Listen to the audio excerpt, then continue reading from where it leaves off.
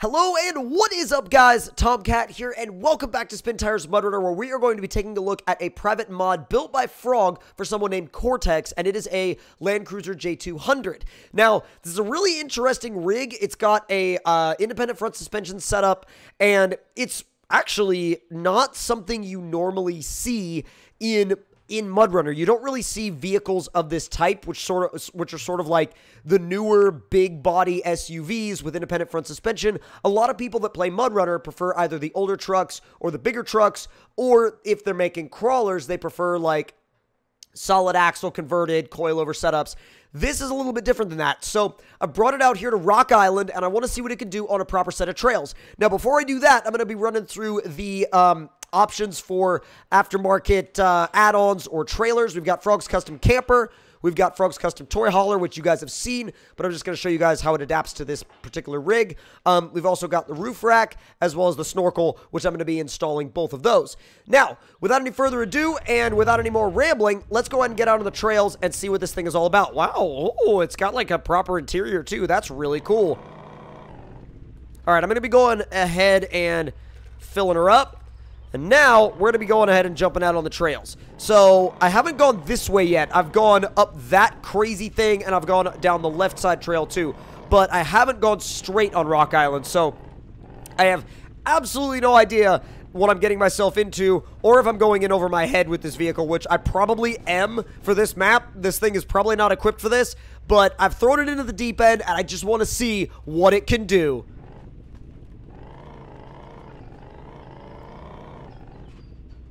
And actually, already, we're not doing too badly. She's, whoa! Oh, she's still running. That's a big, like, that's a big deal. The fact that I sent it in at that crazy of an angle and it's still running. Now, can it drive out of that? Probably not.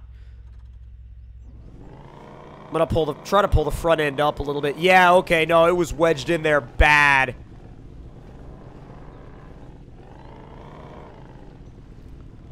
It might be able to get out of here on its own, though.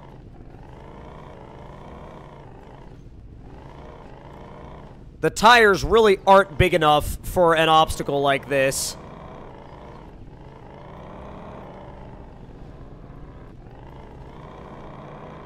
A little tiny pull of the winch. And that... Oh, no! We fell back down! No! Needed a little bit more than a tiny pull of the winch. We may be in over our heads on this map, and we may need to go somewhere a little more friendly, so bear with me while we do that. Welcome back, guys, and as you can see, we are now on Hometown Trailing, which I think will be a much better place to test this thing out than Rock Island. Rock Island is a little bit more for dedicated crawlers and buggies, whereas this is definitely something that you could see being driven on the road to a trail, you know, wheeling and camping over the weekend, and then driving back home again. So, I think the trails and obstacles that this map has to offer will definitely be a little bit better for this than Rock Island. Now, some of the obstacles here are probably going to be a little bit too crazy for it, but I think all in all, it's a better choice of a map. So, let's see how she does in terms of flex. Not bad. We're at pretty much full flex at that point. I mean, we've already got a wheel off the ground, but let's try push it a little further just for testing purposes. It's not bad. It's really not bad, and it's not trying to flip over on me, which is like the big thing that I wanted to test out and see if it would or not. It's a good rig. It's definitely a fun rig, and it's one of the more realistic rigs that I've driven recently. So we're gonna go ahead and hop right into this mud run. See how it is in the mud. It's actually really good in the mud. Wow. All right. Hey, when it's not scraping the bumper, it's got awesome traction in the mud. Really digs in and just rips and goes. Alright, let's see how you do on this frame twister, though. The frame twister is what can trip up a lot of these vehicles. So I'm throwing it in low 3 for this, and I'm going to go ahead and creep out onto the rocks. It's a little less intense than Rock Island, but not by much. There we go. Haven't quite had to winch yet, but you definitely have to plan out your line very early in advance. I'm trying to, like, straddle that notch there. Uh-oh. Put myself in a bit of a sticky situation. Problem is that huge bull bar up front, I mean, is getting caught on everything. And, I mean, that's, like, as it would. Oh, there we go, though. Oh, we're hung up on the slider. Yep, we're hung up on the rock slider. There's not much I can do there. There's very little that I can do there. That is most likely going to be a winchy boy. Yep. And again, my big fears with this thing for what it would get stuck on would be A, the massive bull bar, and B, the rock sliders, because the tires aren't actually that big and it's still kind of low to the ground in the grand scheme of MudRunner vehicles. So I'm sure I also need to adapt my driving to it too. And I'm definitely going to put part of the blame on that, but not all of it, because this thing is definitely a little bit low in the grand scheme of what you would normally take through here. Don't high center. Don't high center. Come on. Oh, it pretty much is. Yeah, it pretty much is. I am not excited for the tires. The tires are probably going to kill this thing. Not going to lie. Whoa, it's hung on the bumper there, too. Oh, it's hung on the front and back bumpers. Not much I can do with that, really. Had to unstick the rear bumper before I could unstick the front bumper. Everything was getting stuck.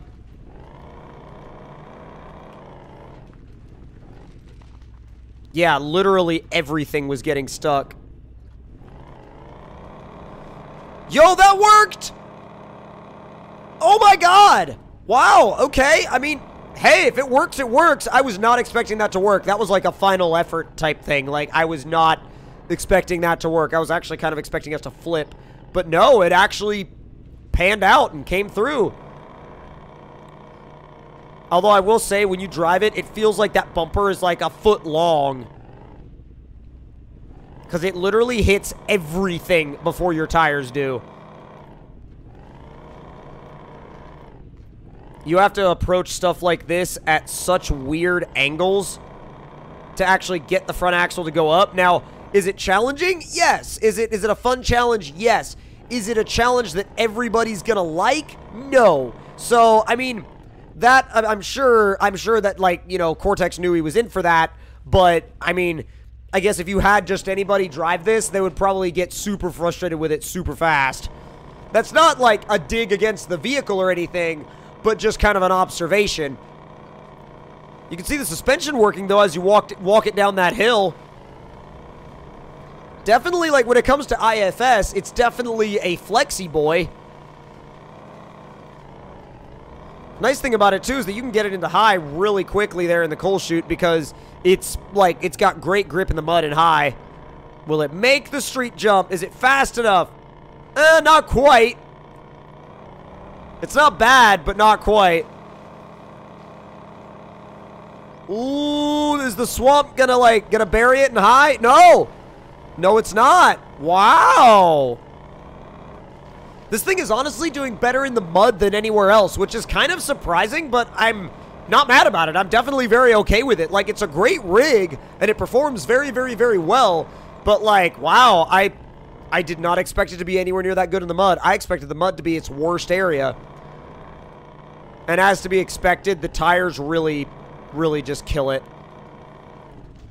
It just can't. With that big bumper, it just can't. I mean, it's one of those things where, oh, crap, that's annoying. Let's go. You know what? Just to basically recover it back to where we started, I'm going to actually restart. But let's actually see if we can go to any other areas where this thing might actually do really well, because I have a feeling that, I mean, yes, just because it's not the greatest at crawling, that doesn't mean that it's not good at something.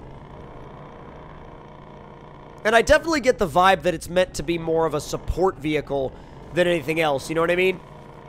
This little runway is cool, but, like, the interesting thing about it is that, I mean, you could have drag races down it, sure, but, like, it literally just cuts off. It stops. And then on the other side of this hill, you don't really have all that much. I mean, you just kind of have another trail. But, ooh, a little rock climb there. That's cool. Wonder if we can do that without getting hung up.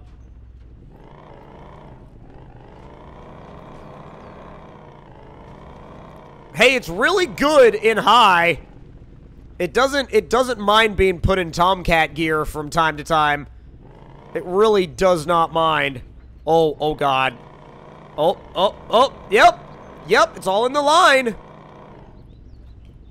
It is all in the line. But if I could get it to, like, just readjust. Oh God, readjust. Bring that front end around. That might be the ticket if we don't flip it over.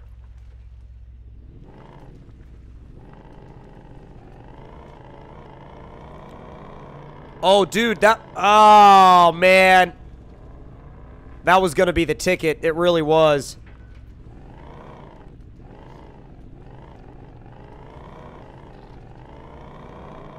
That was so gonna be the ticket. Oh, my God. Come on, man. God, we are so close. Unorthodox line, but hey, unorthodox line for the win. I'll take it. It definitely makes you think about the lines you take in a different way. And I'm actually starting to have more fun with it now than I was earlier because it's a bit of a challenge. I mean, it's a bit of a challenge, but it's not like a frustrating one. It's actually sort of a welcome one because it feels more like, in a way, it feels more like the vehicles that came with the game in the first place. And so you feel like, yes, the challenge did get turned up a bit, but not in a bad way, per se. I mean, there are areas where you're going to have to use the winch, and that's just how it is, but that's also just how it is in real life. There are some areas in real life where you just have to use the winch. And yeah, some vehicles have shortcomings, but not everything is just a mega overpowered crawler that's just going to rampage its way over everything. You know, like, that's not how every rig is. And I think oftentimes we sometimes lose that because so many times we see crazy overpowered, like, crawlers or carts or whatever, and people automatically assume that that's, like, the norm. But a lot of people that go wheeling in stuff like this. What up? It is fun to just bomb it around in here, though. Super fun. Because it's actually got, like, a pretty good, like, a pretty good amount of balance. It doesn't really roll over all that quickly. Oh, geez. Oh, boy. Yeah, no, it's a fun rig to bomb around in, and I really, really like it. I really dig it, and I think they did a good job. I mean, I know it's very different from the norm, and it's not like what you would normally think of. It's not what you would normally think of, in terms of, like, MudRunner mods, I guess. But I wanted to show it because I thought it would be a little bit of a, like, you could sort of, like, mix it up. Sort of like the patrol that I showed a few days ago. So if you guys enjoyed this video, make sure to leave it a like. Leave your thoughts and opinions in the comments down below. And if you're new around here, hit that subscription button and hit that bell as well. And I will see y'all in the next one. Talk to you guys later.